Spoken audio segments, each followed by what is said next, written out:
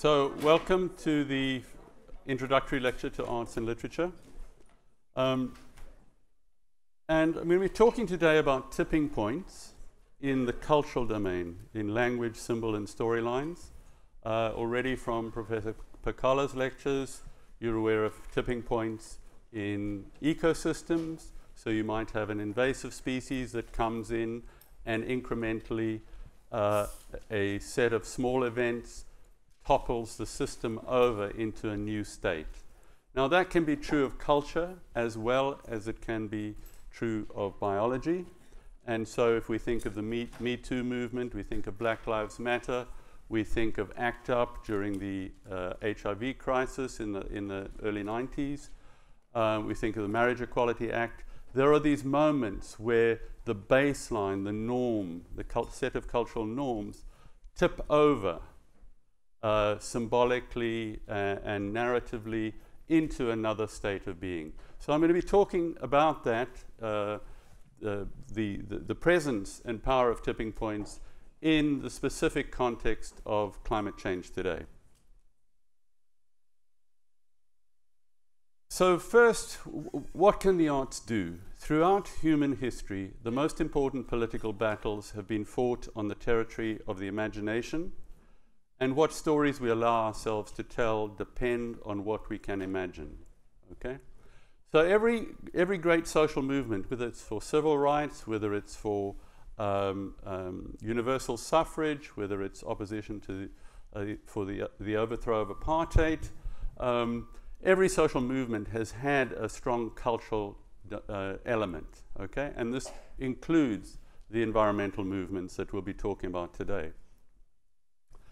So how can the arts help us identify emotionally with environmental changes that otherwise feel abstract?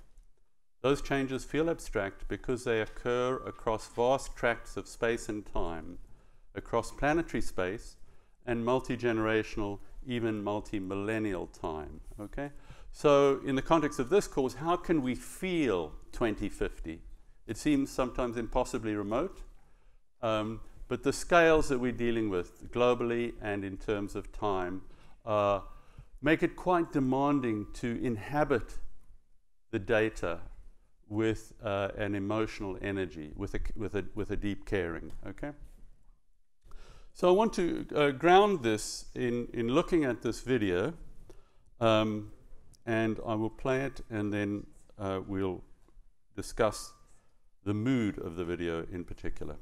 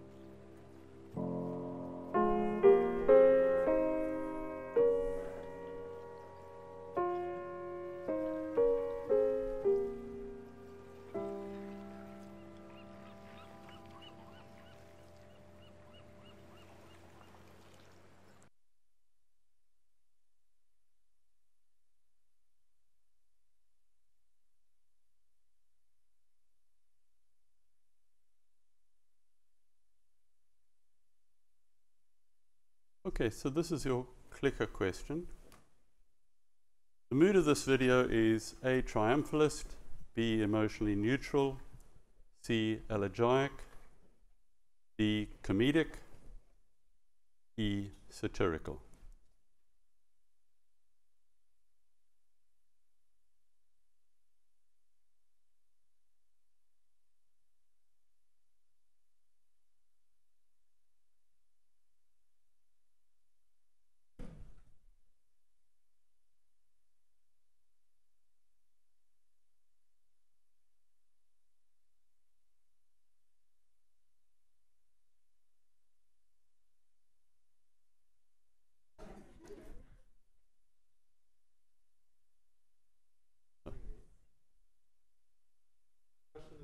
The question is here? On the clicker, it's not on the clicker. Oh, okay. The clicker's running here, but maybe it's not on the original video. Okay, well, sure. I'm getting some responses, 29 responses, but obviously not everybody's getting it. So let me just do it differently with the results we have. Okay, C is dominant here.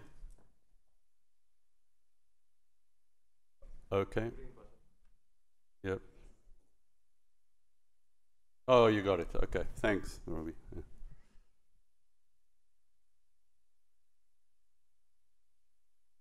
Right. Okay. So there's an overwhelming majority of people who read this video as elegiac. Okay. And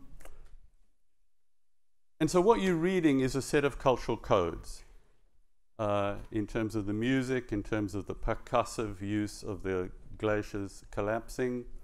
And it's hard to reduce those cultural codes to data. So this is what I'd call non-data driven knowledge. And we all depend on a consensus of codes in order to negotiate in our daily lives, okay? And so we know that there's some cultures where shaking your head from side to side means yes, and other cultures where shaking your head side to side means no. So there can be cultural confusion in those places. It's very possible that there's a culture out there where the majority of people would read this as comedic. I'm not certain of that, but certainly cultural codes can be very specific. Okay, so in terms of what I was saying about tipping points, this assumes a certain pathos, a certain understanding of what glaciers mean symbolically in the current moment. And that meaning mightn't have existed, say, 40 years ago. So let me go into a bit more detail on this. Okay, seeing glaciers anew. The two terms I want to introduce here, two opposing terms, defamiliarization and naturalization. So defamiliarization is when we use a surprising image to see something afresh. So from this Annie DelFranco song, love is a piano dropped from a 4-story window. Okay? Probably most of us haven't thought of love in that way, and it encourages us to literally see a piano falling from a window. Okay? The opposite of that is naturalization, where an image has been used so often that it becomes cliched and routine and we don't see it. So if you say, I'm experiencing a roller coaster of emotions during COVID, when you say that to a friend, your friend's not likely to literally in their imagination be inhabiting a fairground, okay? Because roller coaster is a cliche, okay? Similarly, the term carbon footprint was coined in 1992. When it was coined, it was seen as a bright new image, a kind of poetry. Now it's just a dull technical term, and we don't literally see the footprint. Similarly, with something like greenhouse gases, we don't see the greenhouse anymore because it's become such a quotidian, such a cliched phrase, okay? So what I'm interested in terms of these tipping points, these cultural tipping points, is what I call stirrings in the cemetery of dead metaphors. So what is a dead metaphor? Back in the 19th century, Emerson put it this way: dead metaphors are fossil poetry. The deadest word once held a brilliant picture. So the roller coaster is an example of fossil poetry. It's poetry that has sunk down into the realm of cliche or everyday life. And we've lost the glitter of its original poetic usage. The sci-fi novelist Kim Stanley Robinson says, when it comes to the environment, the invisible hand of the market never picks up the check. Okay? So normally when we talk about the hand of the market, we don't see a physical hand. And so he's playing with that, and he's reanimating the hand as if it belongs to a body sitting at a restaurant, and the invisible hand of the market refuses to pick up the check. Okay? So metaphoric meltdown. So I'm suggesting that dramatic changes in the physical climate can have a profound effect on the climate of connotations. What I mean is what words and symbols and stories mean in a shifting, destabilizing climate. Okay, so if we talk about a glacial pace of change, I remember when I was doing my PhD dissertation, my supervisor saying, "You're moving at a glacial pace, speed up," okay? But now that phrase is ambiguous because glaciers are moving too rapidly.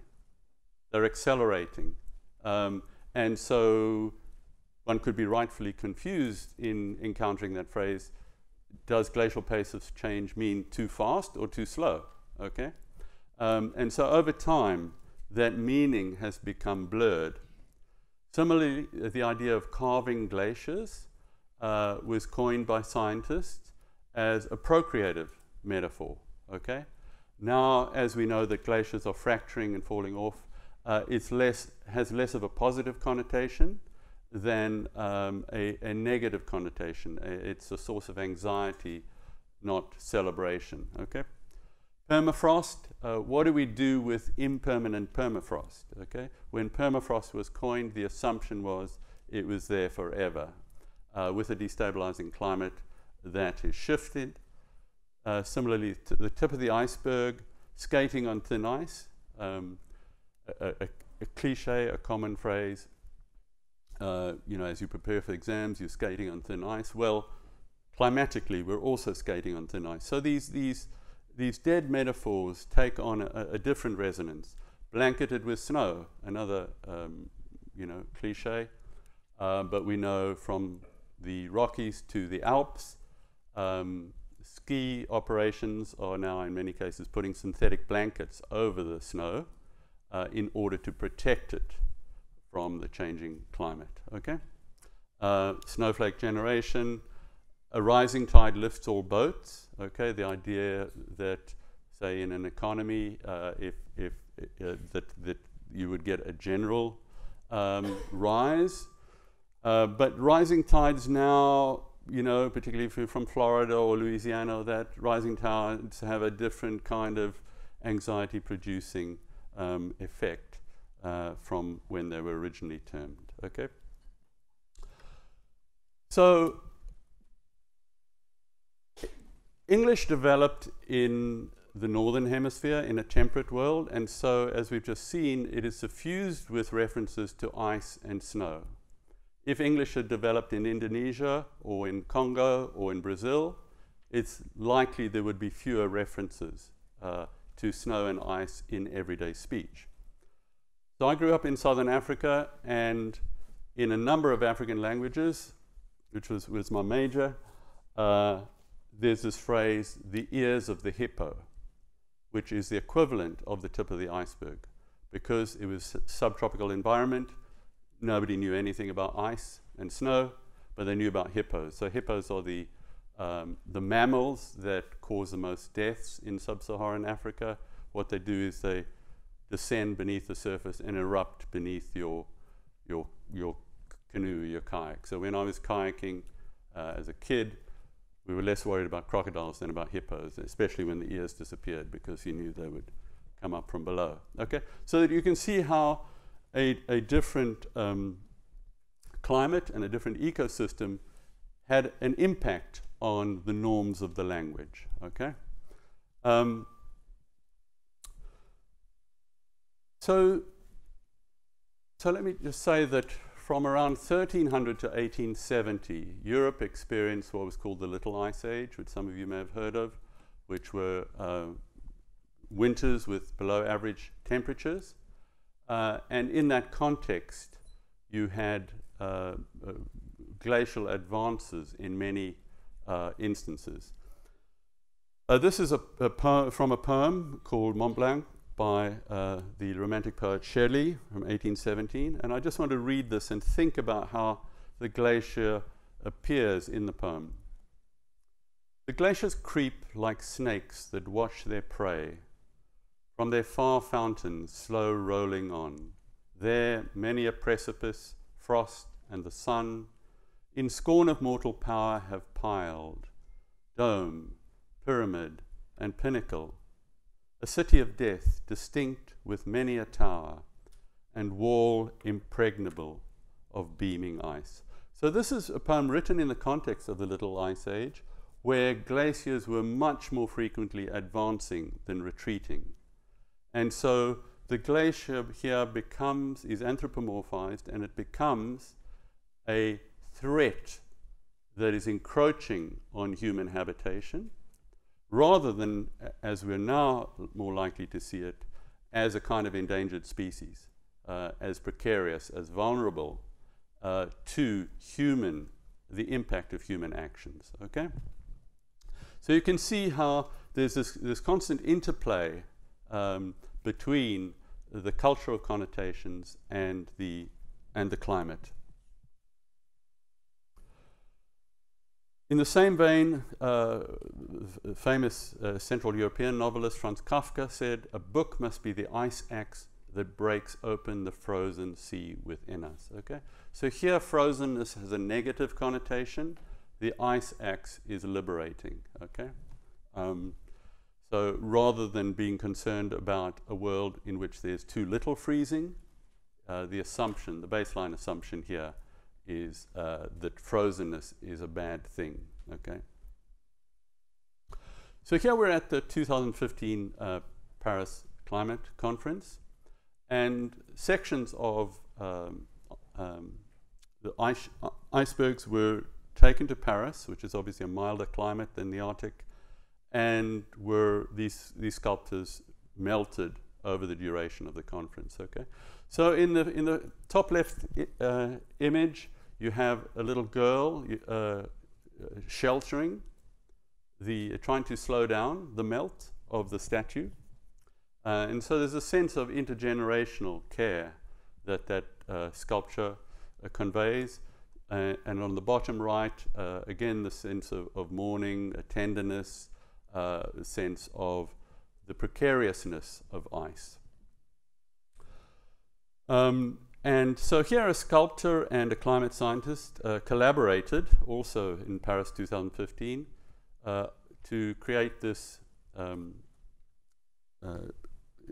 sculpture, which was called Ice Watch. And so there's a pun clearly on Ice Watch. It's a clock ticking as the ice melts, and it's also about witnessing, about being on the ice watch, watching the ice. Being vigilant.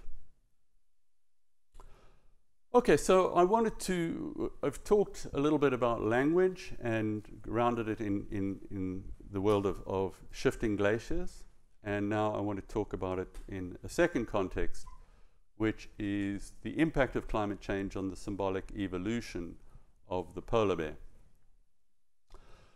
So back in 1922, Coca-Cola adopted the polar bear as its primary advertising mascot.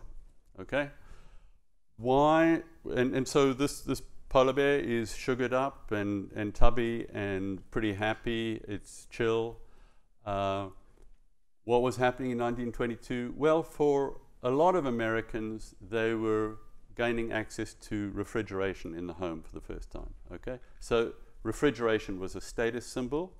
it was a novelty, and the polar bear became a very powerful advertising tool, doubtless unpaid, but dragooned into the Coca-Cola advertising campaign. Okay. Now, the polar bear has changed symbolically. It has become a shorthand for biodiversity loss, for climate anxieties. And so here we have what has become, in the contemporary era, more of the dominant idea of what a polar bear symbolizes, okay? So this is a sort of polar bear 2.0. And the polar bear becomes, in many images, in many environmental funding drives, the polar bear becomes a kind of non-human climate refugee, okay, stranded, a creature of pathos. And again, at the Paris conference, we had this ingenious statue which does double work. Over time, it melts, and so it speaks to the loss of ice in the Arctic. But as it melts, a skeleton emerges, a museum-like skeleton. So it also speaks to the idea of species loss or biodiversity loss. So it does double duty here. And so Coca-Cola had a dilemma, okay? This new polar bear, the scrawny, struggling, anxious polar bear on the verge of starvation, doesn't quite fit its campaign, okay? So that polar bear was decommissioned by Coca-Cola because they realized that there was this symbolic gray zone where the chubby, happy, eternally chill polar bear that they'd started out with didn't really fit the contemporary environmental moment. So let me just look at another commercial that tries to, oops, hang on, adapt to.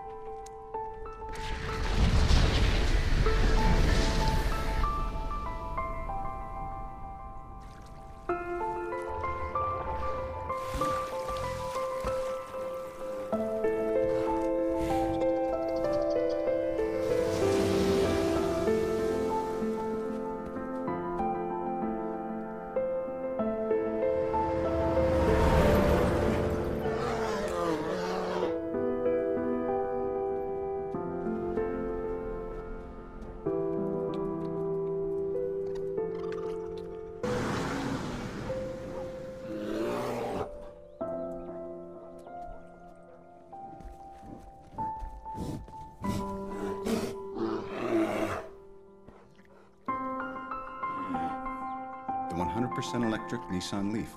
Innovation for the planet. Innovation for all. Oops. Okay.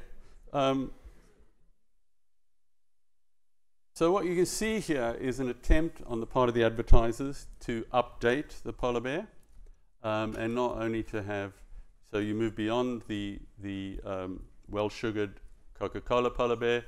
We also not using the emaciated polar bear, but we are looking at the relationship between emissions and the flourishing of the polar bear. Okay, it also speaks to the increasing interaction between human communities and polar bears, like in Churchill, Canada. So it's making the polar bear more contemporary. Okay, so I wanted to move now to a couple of storylines. So we've talked about language being impacted by changing climate. We've talked about symbols like the glacier or the polar bear being impacted by climate change. And now I wanted to talk a little bit about storylines. Okay. So the Nexus course as a whole is really a an act of speculative non-fiction. So what do I mean by that? We're taking the year 2050 and we're trying to chart plausible routes that will get us to a particular constellation of systems, okay? And so a lot of corporations do this as well. If you think of Exxon or Mobil or, ExxonMobil or Shell or BP, they have in-house narratologists, in other words, often experts in film or storytelling, that will create videos of plausible futures as the corporation sees them, sometimes very much slanted in terms of greenwashing. So this is different from fiction. If we think of a best-selling novel like Kim Stanley Robinson's 2140, New York 2140, that is an act of imagination, okay? It's untethered from data. It's just saying, okay, let's situate ourselves in an imaginary New York in 2140, a much wetter New York, and let's see how the city is coping, okay? So what I'm talking about is something different, not speculative fiction, but speculative non-fiction. You could also call this anticipatory documentary, okay? The idea of trying to document events that have not yet happened, which is so central to what we're doing in this course. So this is a book called The Water Will Come, Rising Seas, Sinking Cities, and the Remaking of the Civilized World by the journalist Jeff Goodall. This is the very first paragraph of the book. After the hurricane hit Miami in 2037, a foot of sand covered the famous bow tie floor in the lobby of the Fontainebleau Hotel in Miami Beach. A dead manatee floated in the pool where Elvis had once swum. Most of the damage came not from the hurricane's 175-mile-an-hour winds, but from the 20-foot storm surge that overwhelmed the low-lying city. In South Beach, historic Art Deco buildings were swept off their foundations. Mansions on Star Island were flooded up to their cut-glass doorknobs. Okay, so what he's doing here, it's not a purely imaginative act of fantasy. He's presenting this as documentation of a plausible future based on available data. And then he's grounding it in a specific environment and encouraging us to act in order to prevent what he's documenting from happening, in a way. Okay, that's the impulse behind the book. So there are many, many books like this, and some of them stretch much further out in time. So one of the best-selling books in this genre is by Alan Wiseman called The World Without Us. And he imagines a post-human world and looks at what happens to the infrastructure and the garbage and so forth that humans have left behind. So he's interested in the process of transformation and decay. Similarly, Jan Jelosevich, The Earth After Us, What Legacy Will Humans Leave in the Rocks? Again, a very far out future, an attempt to document empirically a post-human world, okay? And this is very central to the whole idea of the Anthropocene, which I'll be talking about next week. The idea that humans are leaving residues that will be cultural clues that some future geologist or archaeologist can read as a kind of text that we've left behind, okay? So as we've discussed in this course, obviously the further out you go in time, the more non-fiction swings over towards fiction.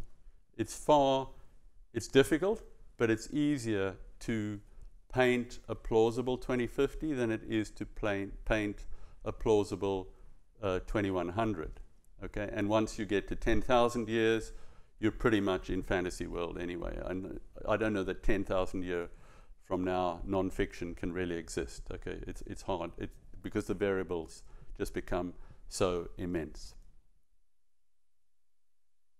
This is from Pete Buttigieg from a speech he gave a couple of years ago. I often contemplate the year 2054, the year in which I hope to retire at the age our current president is now. We need to reflect the fact that we live in a world that is closer to 2054 than it is to 1945.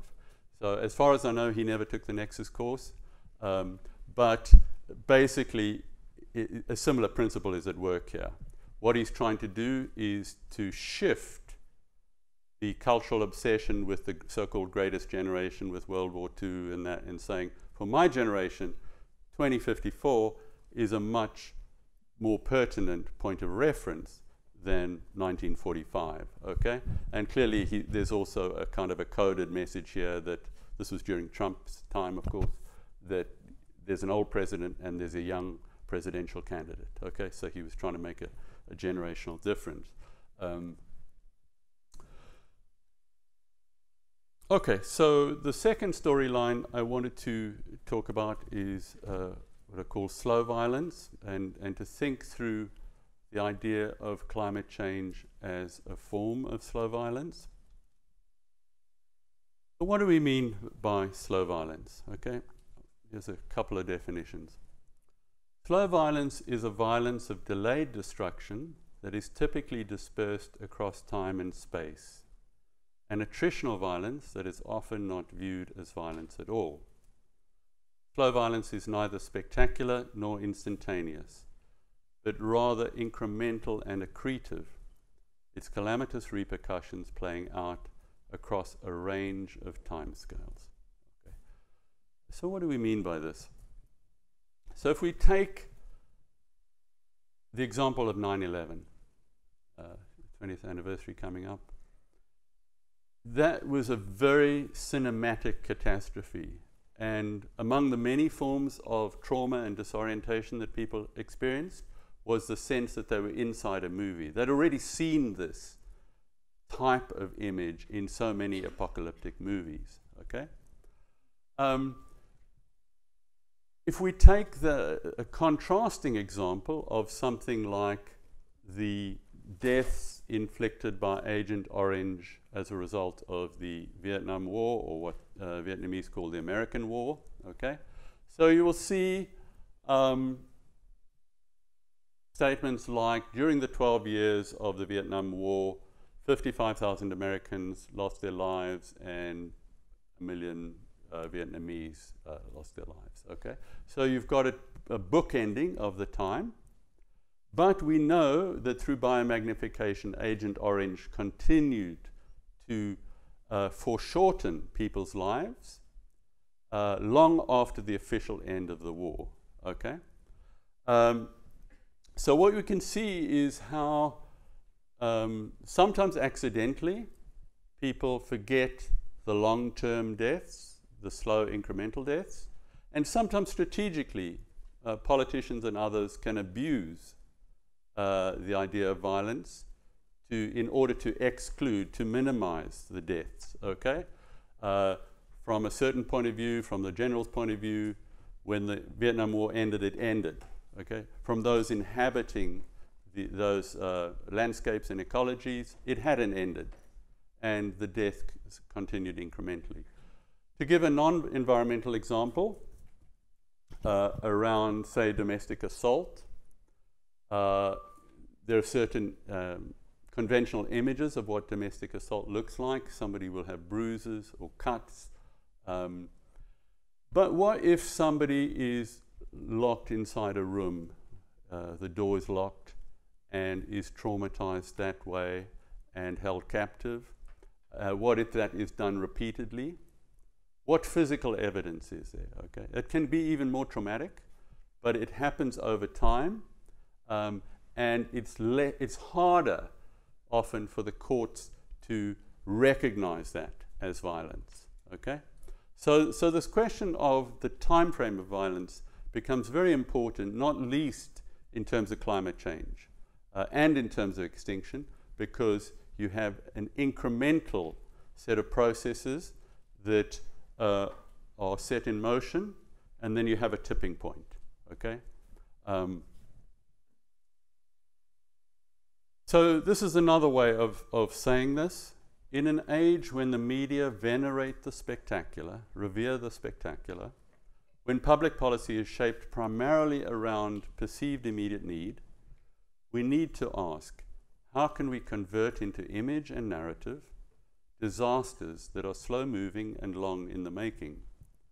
Disasters that are anonymous and star nobody, disasters that are attritional and of indifferent interest to the sensation-driven technologies of our image world. So, in terms of politicians, many of whom are elected for 4-year cycles, the long-term environmental good is outside the parameters of their period of office. Okay? So in terms of both positive and negative actions, their dominant frame is 4 years. In the media cycle, it's even quicker. And so one of the things that we're grappling with in this course and in our age at large, one of the things that we're grappling with is the radical mismatch between the kind of nanosecond fracturing of our digital attention span and the demand that we think in decades, centuries, even millennia in the case of the Anthropocene. And so our brain is trying to do two things, okay? And so the idea of, geologists sometimes talk about abrupt climate change. Well, from their perspective, it's abrupt. From our perspective, from ordinary citizens, non-geologists, it's pretty slow, okay? And so trying to reconcile these different temporal speeds is a key dimension to what we're trying to do in this course, to infuse urgency where our brain is saying, that's decades from now, So if we think about what was perceived to be the dominant threat in the second half of the 20th century, it was nuclear holocaust, particularly in the Cold War, okay? And that fear, exploited by many, many films, was centered on an image like this. This is a Bikini Atoll explosion. And it was called a mushroom cloud. So that's another case of a dead metaphor. Okay, we've all heard about mushroom clouds. You don't necessarily think of a mushroom at the base of a tree or something, but you can see where the idea came from, and it became a dead metaphor. So this was much more compatible as a threat with a conventional idea of spectacular violence. This is a very cinematic image. In contrast to the kind of violence that we're dealing with when we grapple with climate destabilization. Okay? So let me go to another example. This is the Deepwater Horizon explosion in the Gulf of Mexico in 2010. Okay? And it started with a very cinematic image, almost a familiar image of the exploding rig. Okay? We have the flames, we have the smoke, we have the physical collapse. Okay? And then after that, what we had was a kind of a webcam focused on the oil gushing from the hole down below. Okay, which just went on and on for months. And as many of you may know, Corexit was sprayed by plane over the Gulf, and these sort of maroon spots on the top left, those are where the Corexit has bound together with the oil. And Corexit is a very toxic substance that's banned in Europe. And people have argued that the strategy of spraying Corexit was less about controlling the oil than making it invisible. That the oil Corexit combination would become submerged beneath the surface, and so the damage would be less visible. But Corexit does have a toxic legacy. Okay, so this is more an image of incremental, attritional, slow violence that lacks sensation. It's not as sensational as the rig, but long-term, in terms of ecosystem health and human health, it is more perilous. Okay, so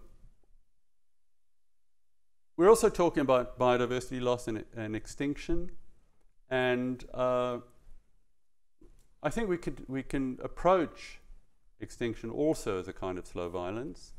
The philosopher Tom Van Duren talks about the dull edge of extinction. Okay, extinction isn't a 9/11 type event. Something exists and declines and declines and declines.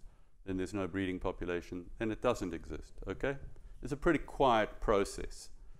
And the journalist Mira Subramanian calls extinction whispering death. Okay, it doesn't have a loud, percussive cultural resonance. Okay, so I wanted to close with this image from Greta Thunberg that draws together some of the threads of the course. In the background, you have sort of apocalyptic skies, and you have the polar bear submerged. Down below, bottom left, you have Greta Thunberg rising. It's an ambiguous image. She could be rising or she could be sinking. Okay, is the water about to engulf her, or is she emerging from the deep as a kind of a superpower, and so forth? And you can see here how the wordplay on the seas are rising, and so are we. Okay, both the physical landscape and the political landscape are drawn together in one image. Okay. So we have about 5 minutes left. If you have any questions or comments or thoughts, I'm happy to field them. It's a small enough room we can talk.